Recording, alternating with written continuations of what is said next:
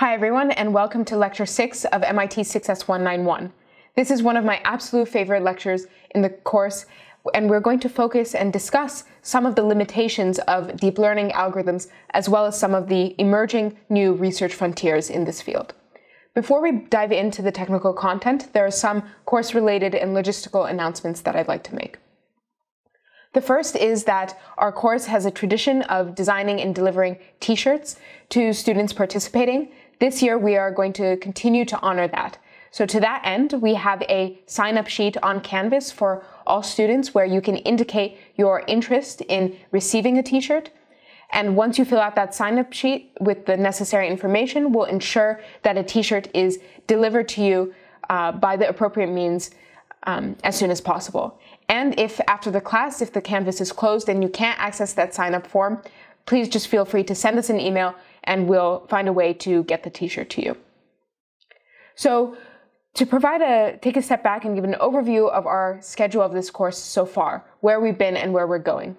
Following this lecture on limitations and new frontiers, we'll have the due date for our final software lab on reinforcement learning. Tomorrow, we're going to have two really exciting hot topic spotlight lectures with brand new content, and that will be followed by a series of 4 guest lectures. You'll have time over the rest of this week to continue to work on your final projects, and the class will conclude on Friday with the student final project presentations and proposal competition, as well as our awards ceremony.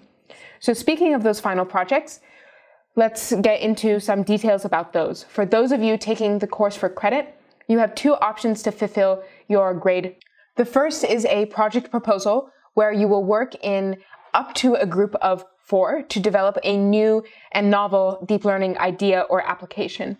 And we realize that 2 weeks is a very short amount of time to come up with and implement a project, so we are certainly going to be taking this into consideration in the judging.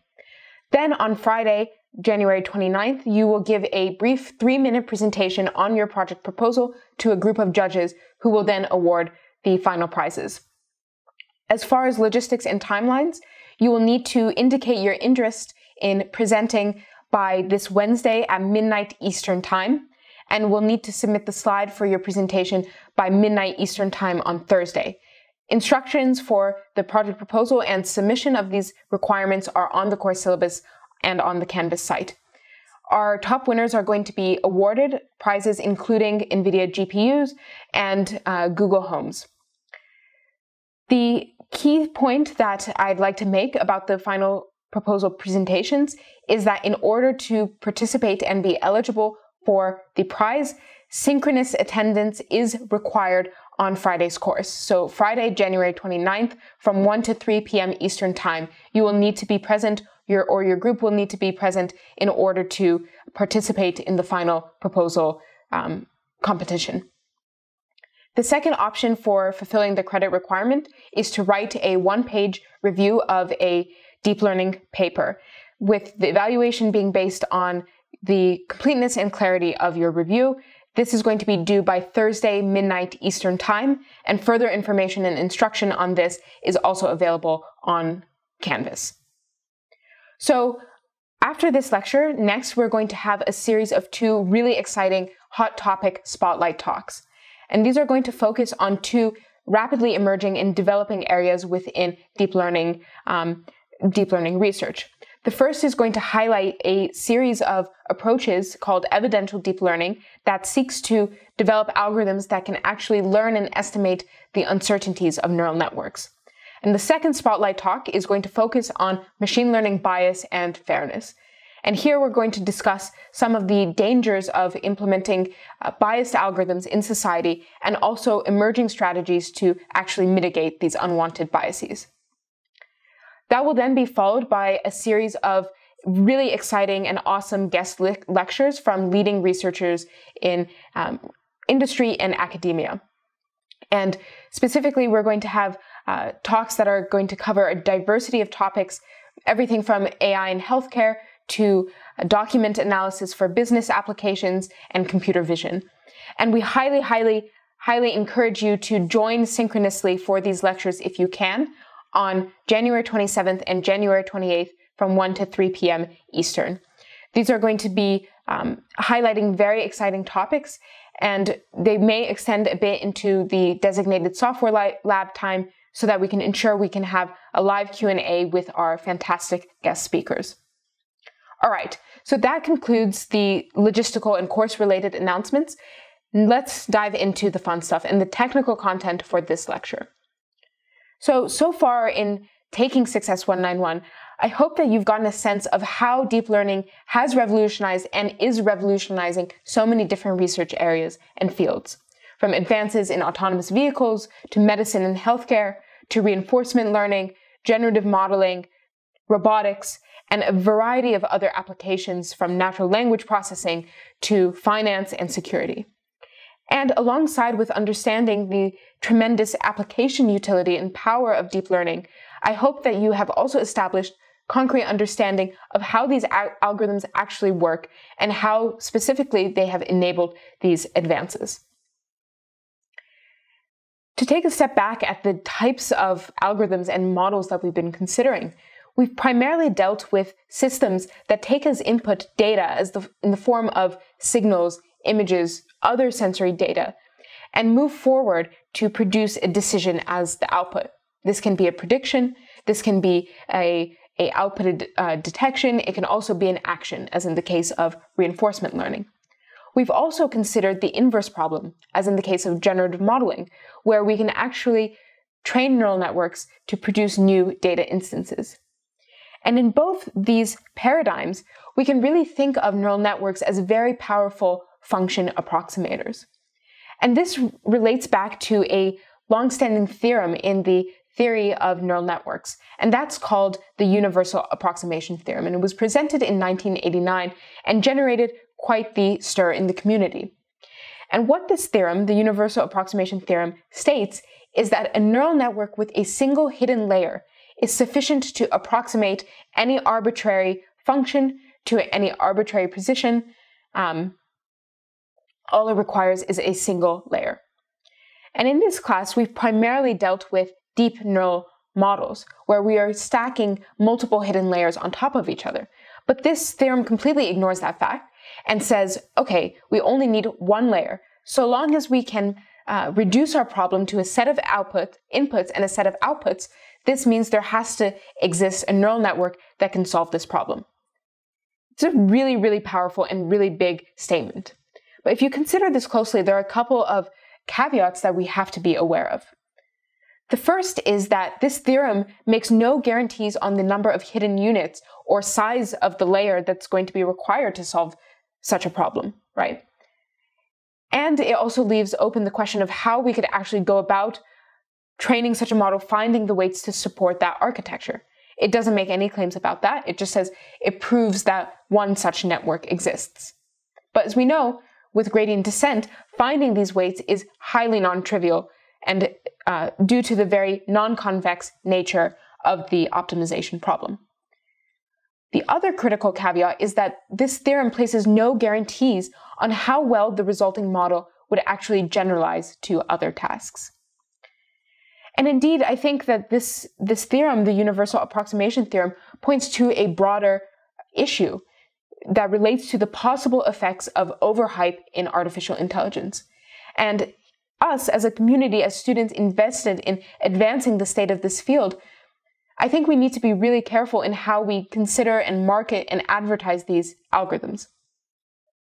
While the universal approximation theorem was able to generate a lot of excitement, it also provided a false sense of hope to the community at the time, which was that neural networks could be used to solve any problem.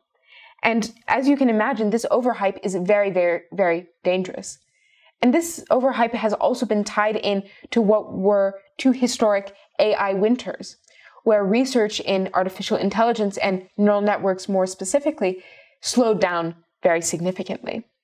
And I think we're still in this phase of explosive growth, which is why today, for the rest of the lecture, I want to focus in on some of the limitations of the algorithms that we've learned about, and extend beyond to discuss how we can go beyond this to consider new research frontiers.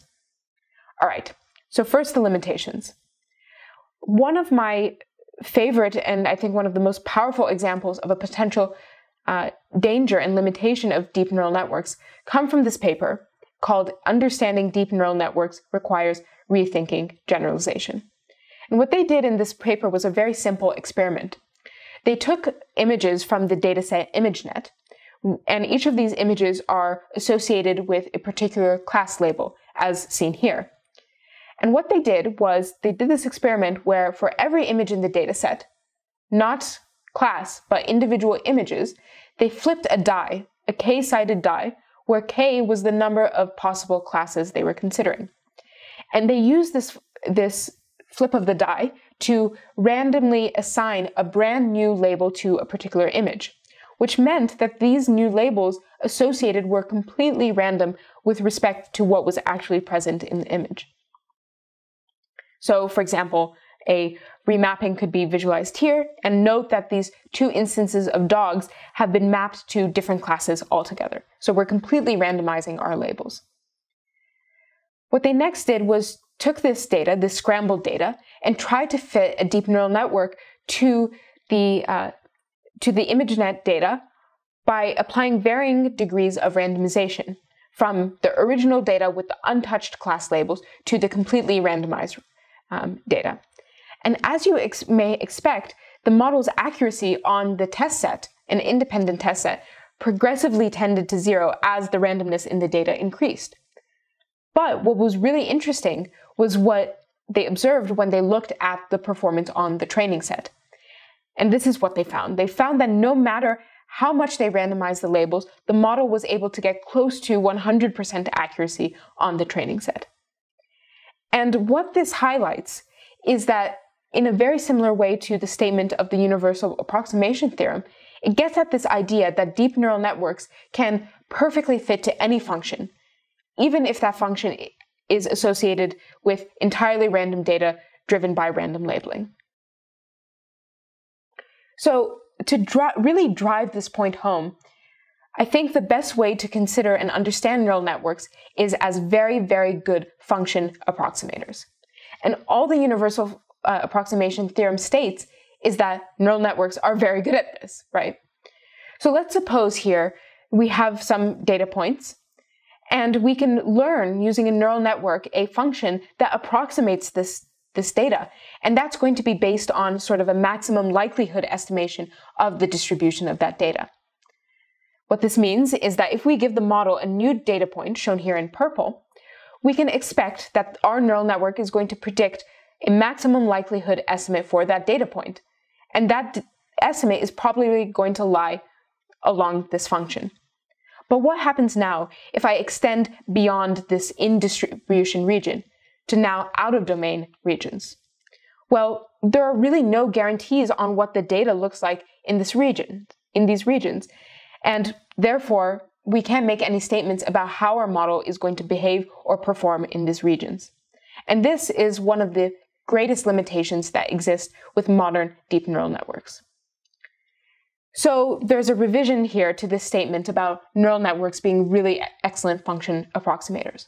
They're really excellent function approximators when they have training data. And this also raises the question of what happens in these out-of-distribution regions where the network has not seen training examples before. How do we know when our network doesn't know, is not confident in the predictions it's making? Building off this idea, I think there can be this conception that can be amplified and inflated by the media that deep learning is basically alchemy, right? It's this magic cure, it's this be-all, end-all solution that can be applied to any problem. I mean, its power really seems awesome, and I'm almost certain that was probably a draw for you to attend and take this course. But, if we can say that deep learning algorithms are sort of this be-all, all-encompassing solution that can be applied to any arbitrary problem or application, there's this also resulting idea and belief that you can take some set of training data, apply some network architecture, sort of turn the crank on your learning algorithm, and spit out excellent results. But that's simply not how deep learning works. Your model is only going to be as good as your data. And as the adage in the community goes, if you put garbage in, you're going to get garbage out. I think an example that really highlights this limitation is the one that I'm going to show you now, which emphasizes just how much these neural network systems depend on the data they're trained with. So let's say we have this image of a dog, and we're going to pass it into a CNN-based architecture where our goal is to try to train a network to take a black and white image and colorize it. What happened to this image of a dog when it was passed into this model was as follows. Take a close look at this result. If you'll notice, under the nose of the dog, there's this pinkish region in its fur, which probably doesn't make much sense, right, if this was just a natural dog. But why could this be the case? Why could our model be spitting out this result? Well, if we consider the data that may have been used to train the network, it's probably very, very likely that amongst the thousands upon thousands of images of dogs that were used to train such a model, the majority or many of those images would have dogs sticking their tongues out, right? Because that's what dogs do. So the CNN may have mapped that region under the mouth of the dog to be most likely to be pink. So when it saw a dog that had its mouth closed, it didn't have its tongue out, it assumes in a way, right, or its built-up representation is such that it's going to map that region to a pink color. And what this highlights is that deep learning models build up representations based on the data they've seen. And I think this is a really critical point. As you go out, you've taken this course and you're interested in applying deep learning perhaps to some applications and problems of interest to you. Your model is always going to be only as good as your data.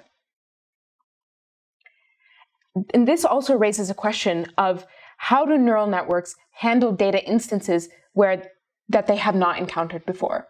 And this, I think, is highlighted very potently by this infamous and tragic example from a couple years ago, where a car from Tesla that was operating autonomously crashed while operating autonomously, killing the driver. And it turned out that the driver, who was the individual killed in that crash, had actually reported multiple instances in the weeks leading up to the crash where the car was actually swiveling towards that exact same barrier into which it crashed. Why could it have been doing that? Well, it turned out that the images, which were representative of the data on which the car's autonomous system was trained, the images from that region of the freeway actually lacked new construction that altered the appearance of that barrier, recent construction, such that the car, before it crashed, had encountered a data instance that was effectively out of distribution. And it did not know how to handle this situation because it had only seen a particular style and architecture of the barrier in that instance, causing it tragically to crash. And in this instance, it was an occurrence where a neural network failure mode resulted in the loss of human life. And these sorts of failure modes points to and motivate the need for really having systematic ways to understand when the predictions from deep learning models cannot be trusted. In other words, when it's uncertain in its predictions.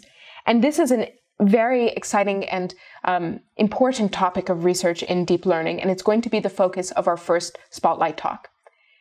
This notion of uncertainty is definitely very important for the deployment of deep learning systems in what I like to think of as safety-critical applications.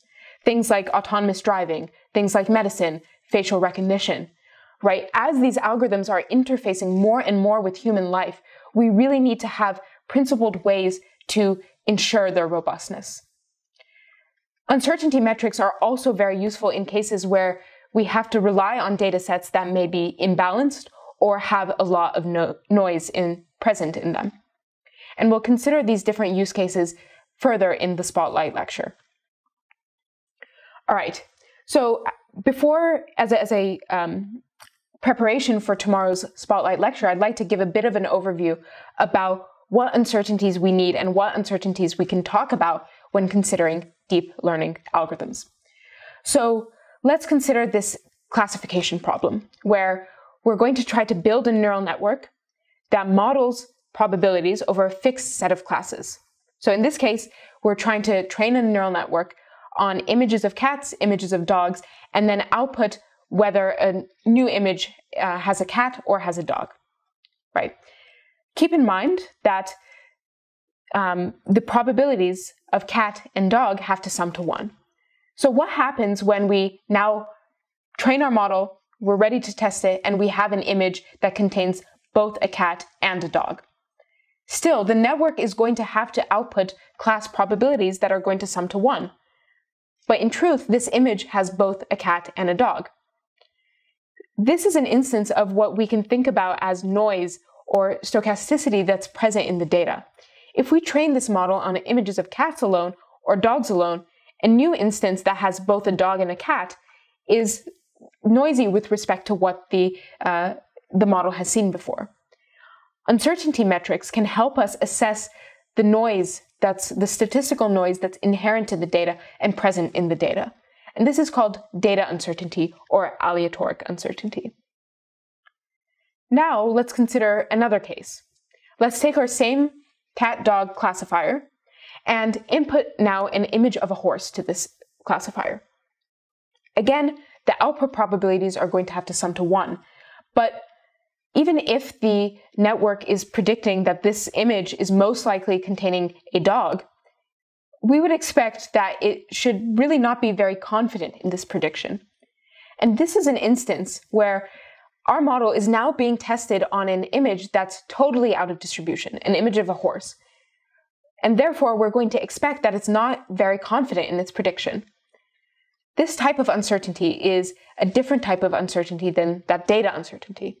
It's called model or epistemic uncertainty, and it reflects how confident a given prediction is. Very, very important for understanding how well neural networks generalize to out-of-distribution regions and how they can report on their performance in out-of-distribution regions.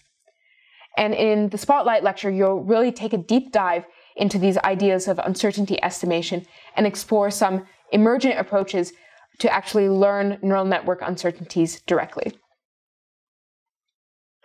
The third failure mode I'd like to consider is one that I think is super fun and also, in a way, kind of scary.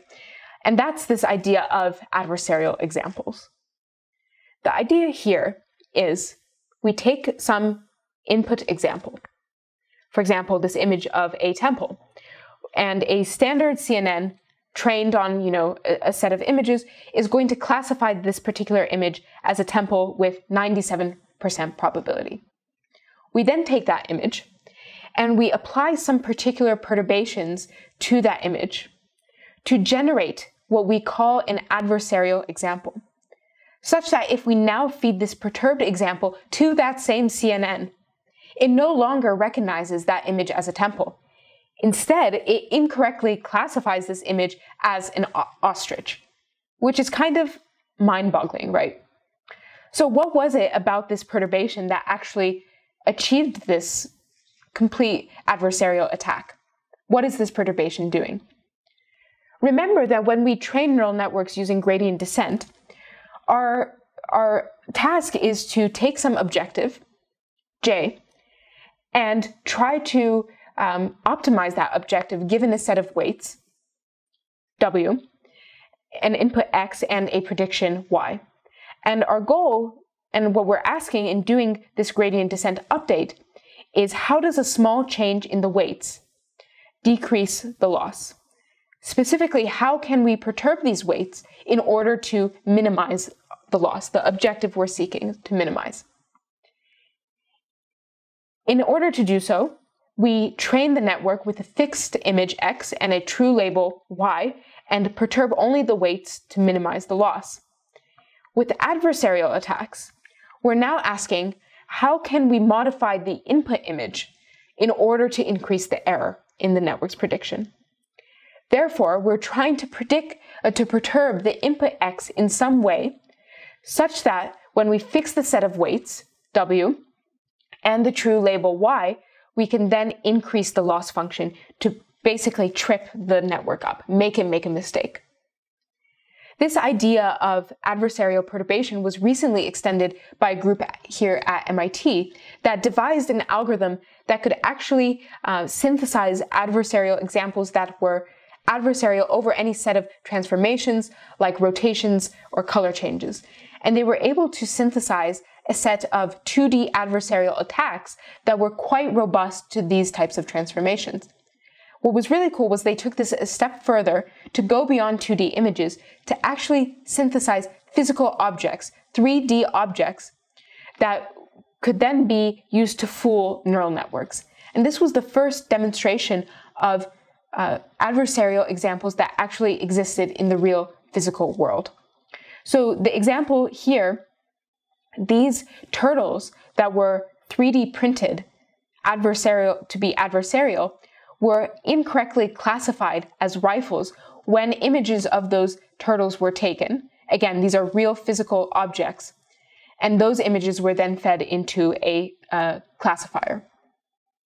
So a lot of interesting questions raised in terms of how can we guarantee the robustness and safety of deep learning algorithms to such adversarial attacks, which can be used perhaps maliciously to try to perturb the systems that depend on deep learning algorithms. The final limitation, that I'd like to introduce in this lecture, but certainly not the final limitation of deep learning overall, is that of algorithmic bias. And this is a topic and an issue that, deservingly so, has gotten a lot of attention recently, and it's going to also be the focus of our second hot topic lecture. And this idea of algorithmic bias is centered around the fact that neural network models and AI systems more broadly are very susceptible to significant biases resulting from the way they're built, the way they're trained, the data they're trained on, and critically that these biases can lead to very real detrimental societal consequences. So we'll discuss this issue in tomorrow's Spotlight talk, which should be very exciting. So these are just some of many of the limitations of neural networks, and this is certainly not an exhaustive list. And I'm very excited to, again, re-emphasize that we're going to focus in on two of these limitations, uncertainty and algorithmic bias, in our next two upcoming Spotlight talks. All right, for the remainder of this lecture, I want to focus on some of the really exciting new frontiers of deep learning that are being targeted towards tackling some of these limitations. Specifically, this problem of neural networks being treated as like black box systems that lack sort of domain knowledge and structure and prior knowledge. And finally, the broader question of how do we actually design neural networks from scratch? Does it require expert knowledge? And what can be done to create more generalizable pipelines for machine learning more broadly? All right, the first new frontier that we'll delve into is how we can encode structure and domain knowledge into deep learning architectures. To take a step back, we've actually already seen sort of an example of this in our study of convolutional neural networks. Convolutional neural networks, CNNs, were inspired by the way that visual processing is thought to work in the brain. And CNNs were introduced to try to capture spatial dependencies in data. And the idea that was key to enabling this was the convolution operation. And we saw and we discussed how we could use convolution to extract local features present in the data, and how we can apply different sets of filters to determine different features and maintain spatial invariance across spatial data. This is a key example of how the structure of the problem, image data being defined spatially, inspired and led to an advance in encoding structure into a neural network architecture to really tune that architecture specifically for that problem or class of problems of interest. Moving beyond image data or sequence data, the truth is that all around us, there are data sets and data problems that have irregular structures. In fact, there can be the paradigm of graphs and of networks is one where there's a very, very high degree of rich structural information that can be encoded in a graph or a network. That's likely very important to the problem that's being considered. But it's not necessarily clear how we can build a neural network architecture that could be well suited to operate on data that is represented as a graph. So what types of data or what types of examples could lead naturally to a representation as a graph? Well, one that we're all too immersed in and familiar with is that of social networks. Beyond this, you can think of state machines, which define transitions between different states in a system as being able to be represented by a graph, or patterns of human mobility, transportation, chemical molecules, where you can think of the individual atoms in the molecule as nodes in the graph connected by the bonds that connect those atoms, biological networks. And the commonality to all these instances and graphs as a structure more broadly is driven by this appreciation for the fact that there are so many real-world data examples and applications where there's a structure that can't be readily captured by a simpler data encoding like an image or a temporal sequence.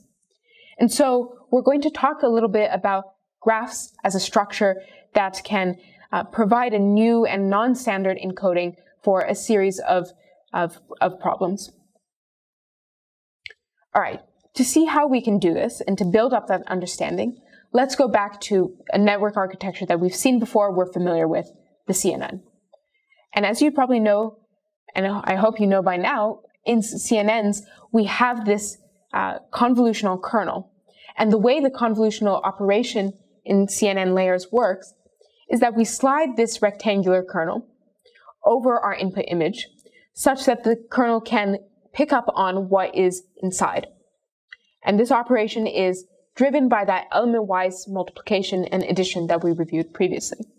So stepping through this, if you have an image, right, the convolutional kernel is effectively sliding across the image, applying its filter, its set of weights to the image, going on doing this repeatedly and repeatedly and repeatedly across the entirety of the image. And the idea behind CNNs is by designing these filters according to particular sets of weights, we can pick up on different types of features that are present in the data. Graph convolutional networks operate on using a very similar idea, but now instead of operating on a 2D image, the network is operating on data that's represented as a graph, where the graph is defined by nodes, shown here in circles, and edges, shown here in lines. And those edges define relationships between the nodes in the graph. The idea of how we can extract information from this graph is very similar in principle to what we saw with CNNs. We're going to take a kernel, again, it's just a weight matrix, and rather than sliding that kernel across the 2D matrix representation of our image, that kernel is going to pop around and travel around to different nodes in the graph. And as it does so, it's going to look at the local neighborhood of that node and pick up on features relevant to the local connectivity of that node within the graph. And so this is the graph convolution operation, where we now learn to, the network learns to define the weights associated with that filter that capture the edge dependencies present in the graph. So let's step through this.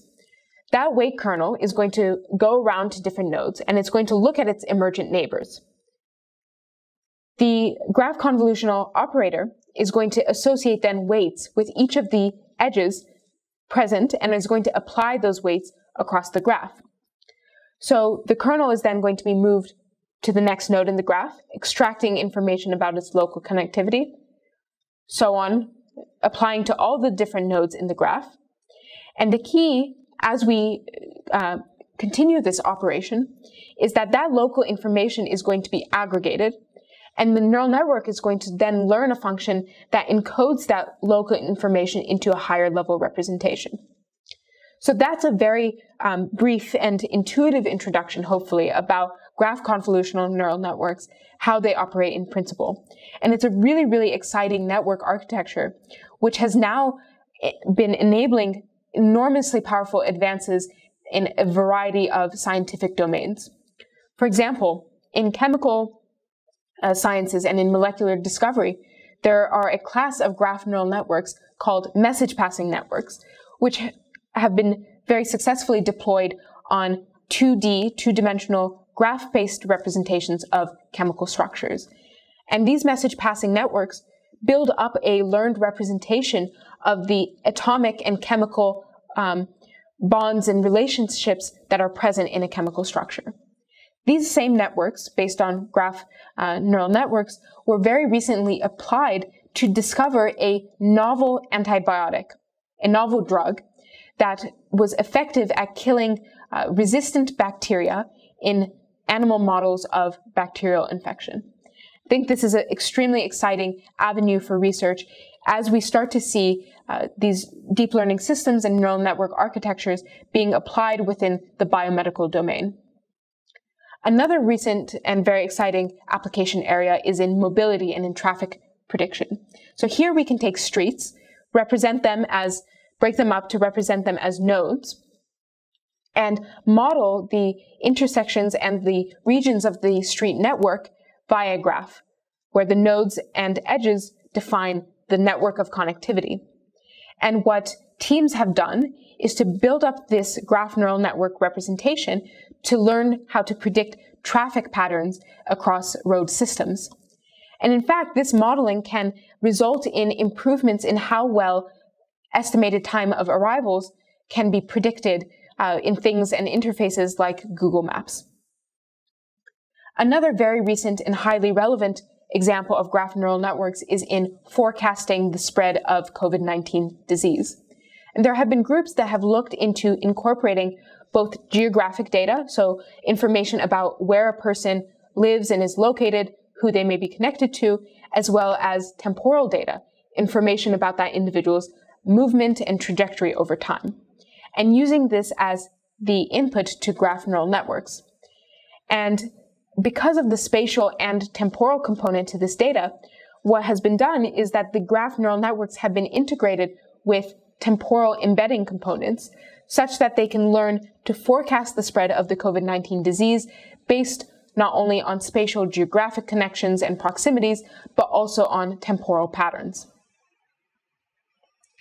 Another class of data that we may encounter is that of three-dimensional data, three-dimensional sets of points, which are often referred to as point clouds. And this is another domain in which the same idea of graph neural networks is enabling a lot of powerful advances.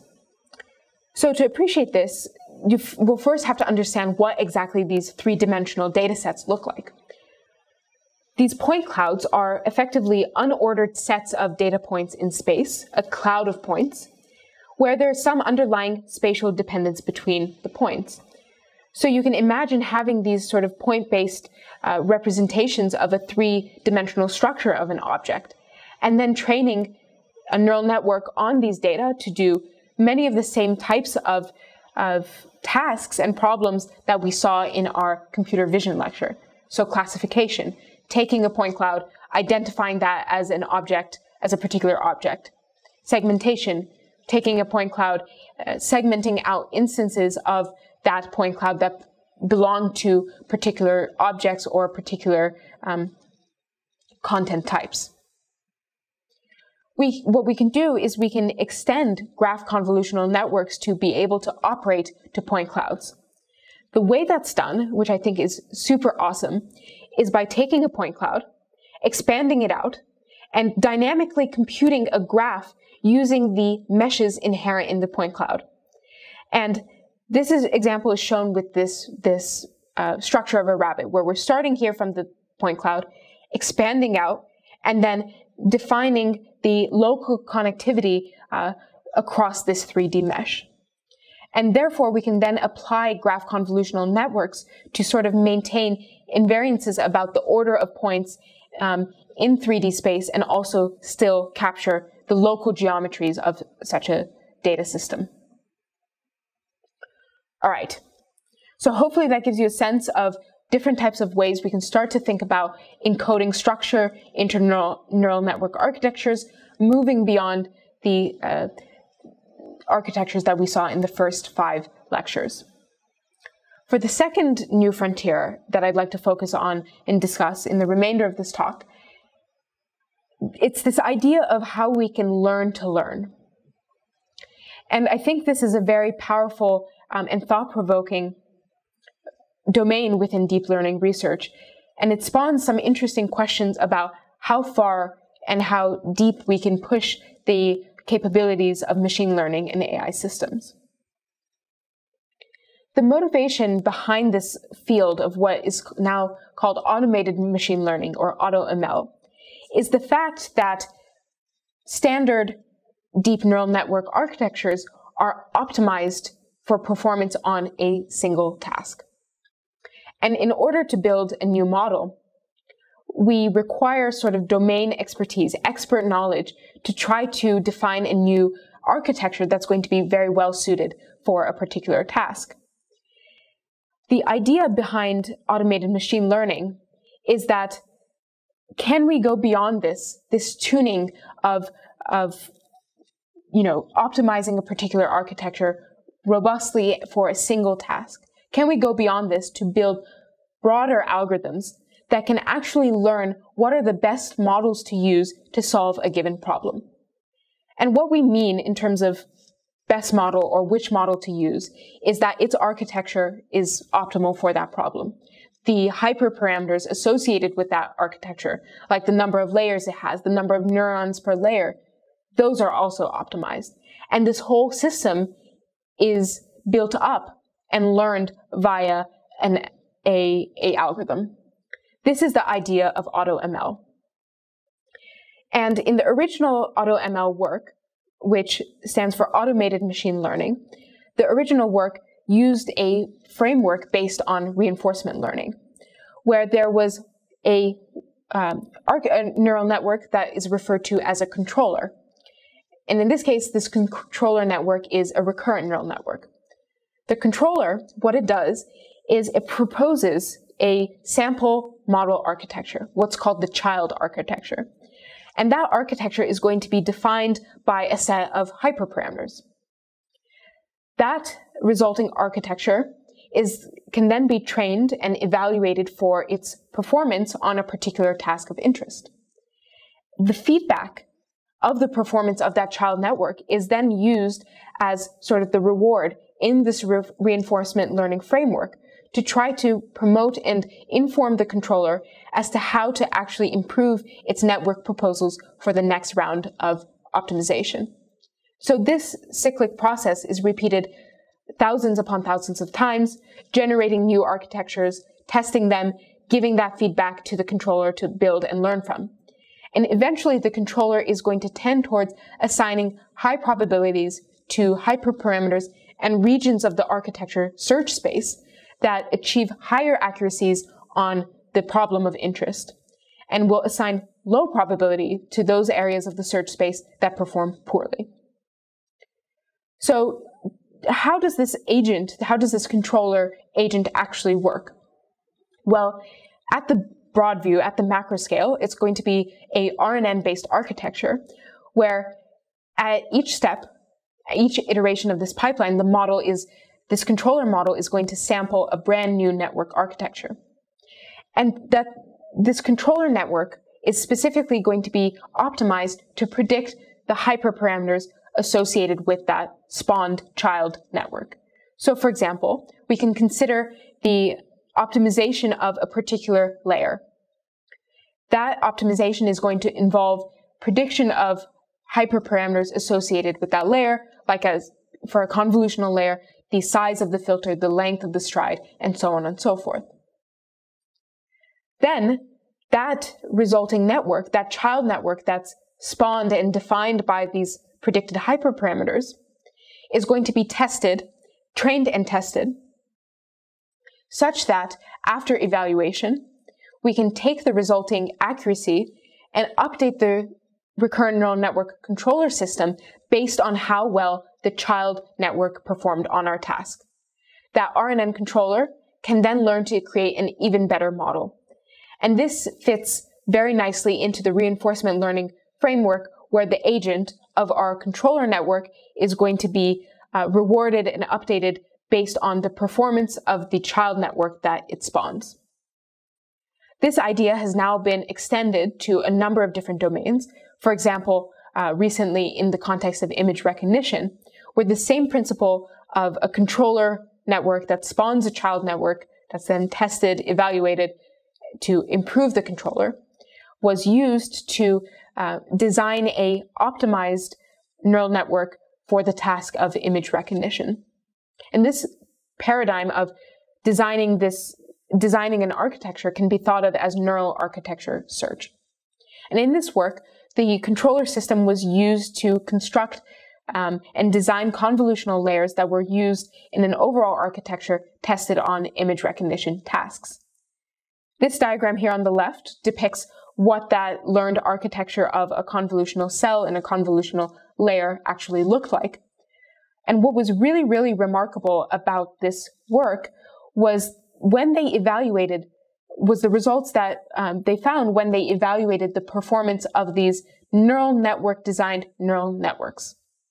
I know that's kind of a mouthful, but let's consider those results. So first, here in black, I'm showing the accuracy of the state-of-the-art human-designed convolutional models on an image recognition task.